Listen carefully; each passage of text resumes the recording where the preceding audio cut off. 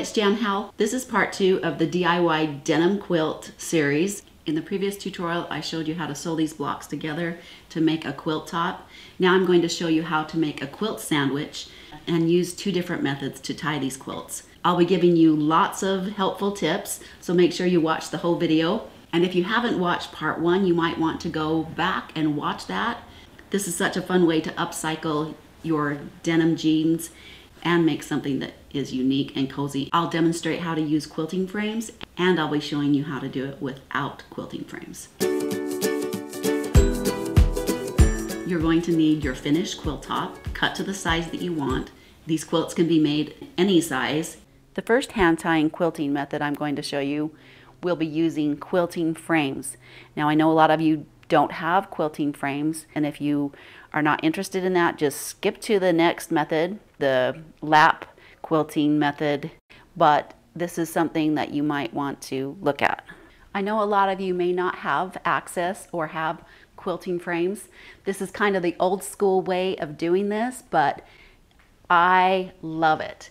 There's just something about having the quilt out, have friends and family sit around a quilt, and you can have these whipped up in a couple hours. I have very fond memories growing up playing under a quilt. These are my grandmother's quilting frames. It's been a good minute since I've had a quilt up in my living room, and I'm actually really excited.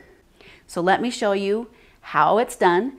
You can choose either way, whichever is best for you, especially if you don't have access to quilting frames. Let me know in the comments below if you would be interested how to make a set of quilting frames. They're really easy, and my husband could do that tutorial for you. Let's go over what you need. You'll need a batting. I like to use a polyester bonded batting. They come in general sizes, and the size will be on the bag. You can get these at your fabric stores, and they're not really expensive. Let's talk a little bit about the backing fabric. I prefer using a nice flannel fabric. You can, there's a couple options. You can buy the flannel by the yard, or you can buy a sheet set or a flat sheet, the measurement that you need. Just depends on the size of the quilt that you are making. You'll want to get a good durable piece of flannel. It might be a little bit more expensive, but it'll be worth it in the long run. I actually prefer to buy a flat sheet and go that route for a few reasons. It usually ends up being a lot less money because a good flannel fabric by the yard can be kind of pricey unless you're buying it on sale. A sheet, however, you can buy it, the flat sheet, in a sheet set, or you can just buy a single flannel sheet. The other benefit of using a sheet is that most fabrics are not going to be wide enough for the bigger quilts. If you have a bigger quilt, you're going to have to piece 2 strips of flannel together to get that width that you need. A sheet, you can just cut it to size, or even just use the quilt and then cut off the extra. However, on this quilt, I am using fabric yardage because I came across this cute orange plaid, and when I saw it, I said, this would make a really cute backing for my denim quilt. It usually takes about 6 yards of fabric for this size of a quilt, and then you'll need to make a seam down the middle. So you'll need to figure out the length of the quilt and the width. I have cut the backing 3 inches on each side, so 6 inches bigger than the quilt top, knowing how wide you need to cut those 2 strips to equal the width that you need. If it's a plaid, you're going to want to make sure that the plaid lines are lining up. The other items that you'll need is, of course, the yarn or thread that you are going to tie the quilt with. I prefer using just yarn. You also can use crochet thread. This is my preference, and I think the contrast on the blue will be really cute. You'll need a few straight pins and thumbtacks. Now you can buy thumbtacks that are for quilting, and they are a big thumbtack. I prefer these, and I might even need to get some more. You can get away with using smaller thumbtacks, but I prefer these. They're a lot easier to put on and to remove. You'll need a pair of scissors, and you'll need a good yarn needle. And I have several because when I do these kinds of projects, there are usually 3 or 4 of us sitting around the quilt, and I want to have enough for my friends. You'll need a measuring tape, and these little pliers come in handy, or you can use a cut up yoga mat to help grip that needle and pull it. We'll go over that in just a minute. So are you ready to see how this is done? I am so excited to get this going, and hopefully it won't be up in my living room too long. Here are my quilting frames. Like I said, they are my grandmother's, and they have seen a lot of quilts. My husband's used them for other projects. As you can see, they have paint and stuff on them, but they're still good to go. So I have just roughly set out my frames. When you're setting up your frames, you want to place 2 of the boards on top that are parallel to each other. So this board is on top of this board, and the other one on the opposite side is on top. And the reason we do that is because when you can only quilt so far out onto the quilt, and then you need to roll the boards in. And those boards that are on top are the boards that you're going to roll in to get you closer to the center. And you can either roll from only one side, but I like to roll from both sides. That way more people can work on the quilt. The first thing that you'll need to do is to take your backing and your quilt top, fold each edge in half and mark the halfway point with a pin. Now I'm not going to have to mark this because I've already sewn it together, and I know that that is the halfway mark. So these other 2 ends, I'm going to fold the backing in half and mark that folded place with a pin. I'll set that aside for a minute and do the same thing with my quilt top. These are 10-foot boards, and I have marked with a pencil that halfway mark between the board. If you have frames that don't have that, make sure you mark that halfway point. I'm going to take my thumbtacks with me, and we are going to place the backing on the frame first with the wrong side facing up. So let's find that halfway mark and find the halfway mark on the frame, line it up and pin it to the board. This is what I need, is my utility apron on. I can't believe I don't have it on. I usually wear it for everything. I'm going to put my thumbtacks in there. If you're going to bind the blanket using the backing fabric, which I'm going to show you how to do with this, you'll need to go in 3 inches from the fabric like I have here, and then pin it. So I'm going to give myself a good 3 inches and then maybe just roll it and then tack it down. If you're going to bind with a different piece of fabric, you can go ahead and just pin that about a 1/2 inch onto the board. So I've gone around starting with my center points, aligning them with the center point on the board. You want to make sure that you're not stretching it. Just get it so it's laying flat, and then we'll put on the clamps. Now I forgot to mention that you will need 4 C-clamps like this to clamp the boards together. Now we're ready to add the batting. As you can see, this is a very thin, low loft batting. And when you take it out of the bag, it is a little wrinkly, but that's okay. We're just going to flatten it out the best we can. And it's going to overlap quite a bit, but that's okay. We'll trim that off in just a bit. Now, if you choose to make the blanket without the batting, that's just fine. I do like the feel of these quilts with a little bit of batting. And those little bubbles will smooth out once we put the top on. So I'm going to figure out which way this goes. This is the long way and this is the short way. So of course you want the right side facing up. Let's go ahead and trim off some of that batting to make it easier. Halfway point with the halfway point of my top piece.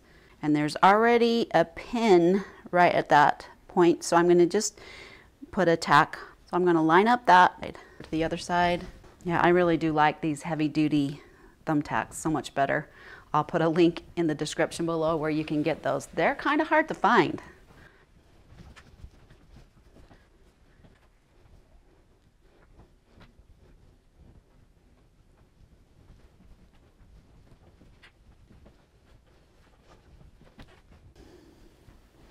Now I'm going to show you how to tie it with yarn. Now you can tie your quilt with, of course, just yarn, and that's what I'm going to use, this orange yarn, but you can also use crochet thread. You can even, this is a thicker gauge, and you can also use a thinner one if you wanted to. So take your yarn needle. This is not just a tapestry needle for like cross stitch. It has a very pointy end and it has a big eye for yarn. And I'll put the link in the description below for these needles. They can be a little hard to find as well. Now, if you're having a difficult time threading, of course you can just use a regular needle threader. See how that's kind of hard to get in? I'm going to show you a trick on how to do that a little easier. Just take a piece of regular sewing thread, fold it in a loop, thread the loop through the needle eye, take your yarn, thread the yarn through the loop of the thread, and you can pull it through.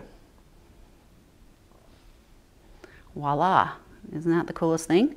So just keep a piece of thread handy on the quilt frame. I'm going to double thread this needle. I'm going to give myself a good 3 to 4 feet. And let's go over to the quilt and let me show you how to do that stitch. I have pulled up a chair.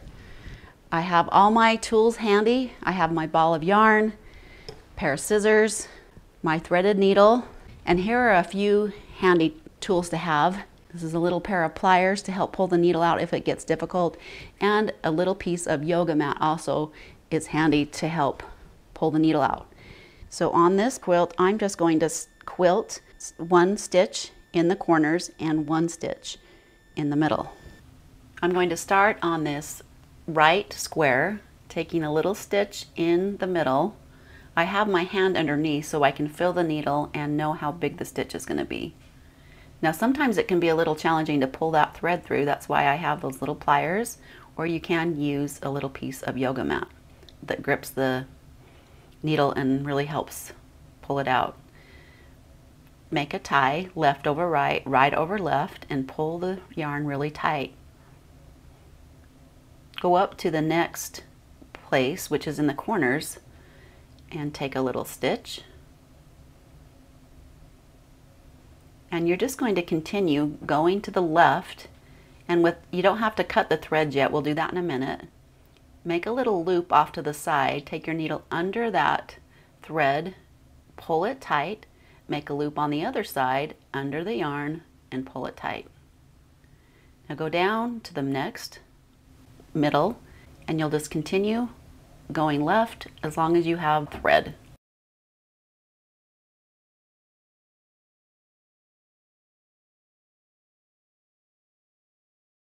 And then cut your yarn. You can make those as big or as long as you want. I'm going to make those just a little bit shorter. Make sure they're all even and the same length. When you get to a point that you can't reach any further, you'll need to roll the boards. So let me show you how you do that. I'm going to bring in my husband to help me. We're going to take out the tacks that are closest to this board, maybe a foot or so. And you want to keep the quilt taut while you're rolling it and even. So it's good to just put your leg or your hip against that board, that bottom board. Loosen up your clamp. And then we're going to just roll that a few times. We'll probably go maybe one more. There we go. You want to keep that pulled back and taut while you put the clamp back on. And you can roll from both sides, or you can just roll one side all the way over. Just depends on the situation that you have your quilt in. And we're ready to continue. All right, I have finished tying the quilt. It didn't take very long at all. I'm now going to take the quilt off the quilting frames. Sometimes these thumbtacks can be kind of difficult to take off.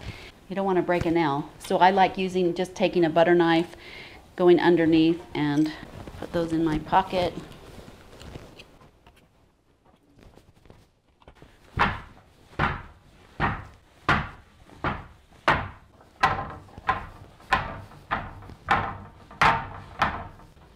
By the way, I love my utility apron, and I have a pattern and a tutorial showing you how to make these.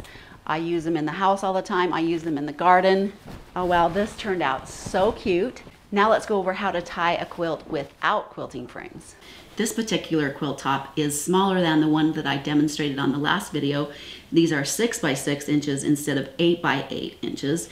And it's a smaller blanket. I'm going to make this for my dog's bed. I think he'll really like it, but it will be durable. I'll be able to wash it over and over again and have it still be nice. This method can be used on baby quilts, flannel, and other types of fabric. The blanket, without using quilting frames, you are going to need a bunch of safety pins.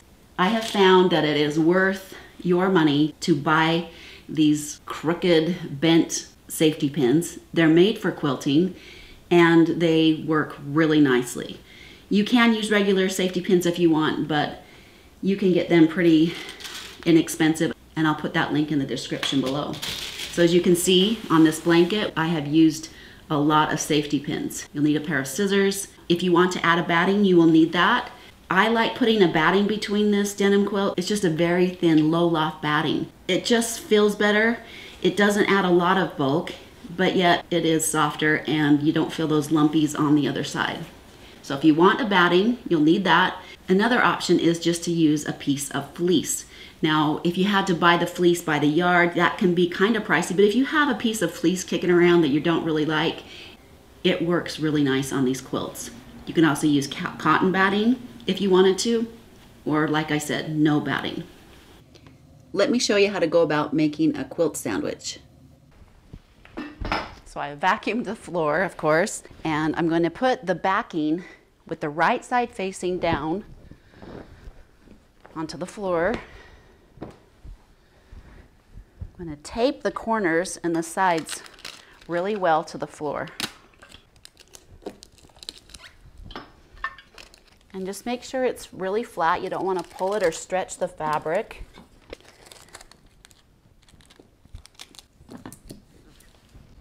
And for this small of a quilt, I don't even think I need to tape the sides.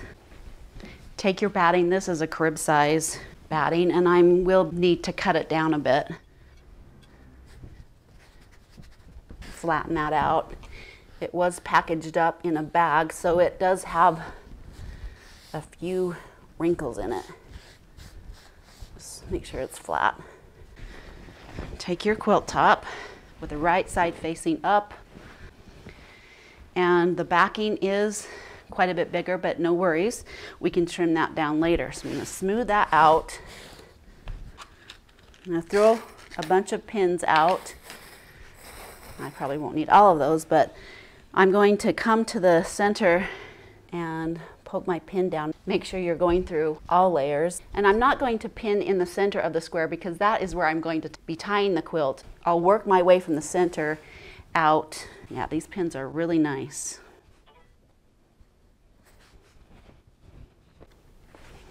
And you'll just keep the process going until you have it all pinned down. All right, I think this is pretty stable. I'm going to remove the tape, and since I'm not using the backing for the binding, I'm going to cut this all 3 layers even with the quilt top. Now if you want to use the binding, see how I've left 3 inches on each side? Let me show you what that would look like. You would trim off the batting, and then you would just use this. You could probably cut that down quite a bit, even half. You could fold that and then fold that again. I would probably do a smaller binding, about like that.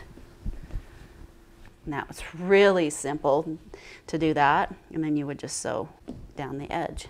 So that's a good option, but I'm going to add a cute corduroy trim to that, and I'll show you how to do that in the next video. So I'm just going to trim away the batting and the backing to match the front.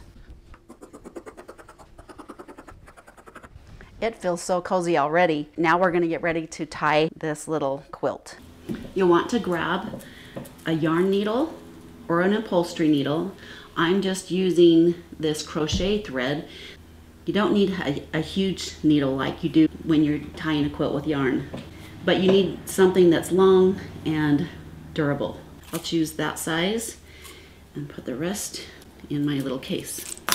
So this should be pretty easy to thread, but sometimes it's not. You can use one of these nifty little threaders that fits through the eye of the needle, and you just put it in there and then pull it through.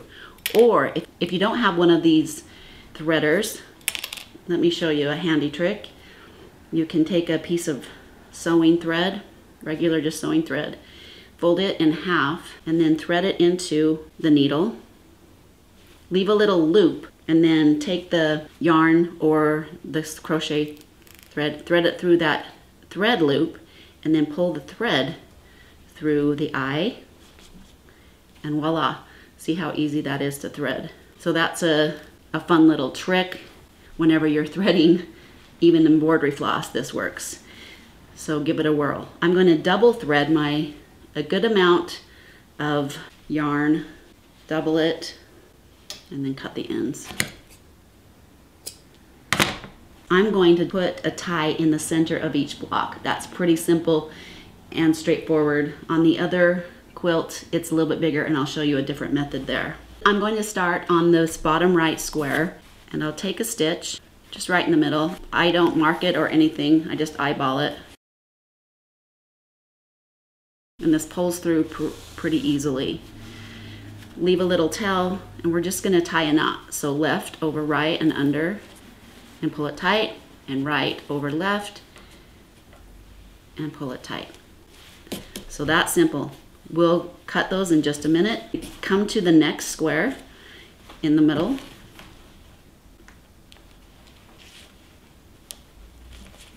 Take that little stitch. If you can get those stitches, maybe make those stitches about 1/4 inch. Take your needle, make a little loop, take your needle underneath, and then through the loop and pull it. And then I'm going to make a loop this way, bring my needle underneath, and pull it. And go to the next block. So you can sit at a table or you can sit on a couch, whatever you want, and tie up this quilt. So I will sew up the whole row or however long my thread lasts. You can make these little ties as long or as short as you want. I'm going to probably go about that. That's it. And this is what it will look like on the other side. You know, you just see that little knot there. Once you get this all tied, I'm going to show you how to bind the quilt. I'm going to show you several different ways, step by step, in the next video. Thanks so much for watching. I hope you found this helpful. I hope you are able to start saving some jeans and continue with this tutorial in part 3.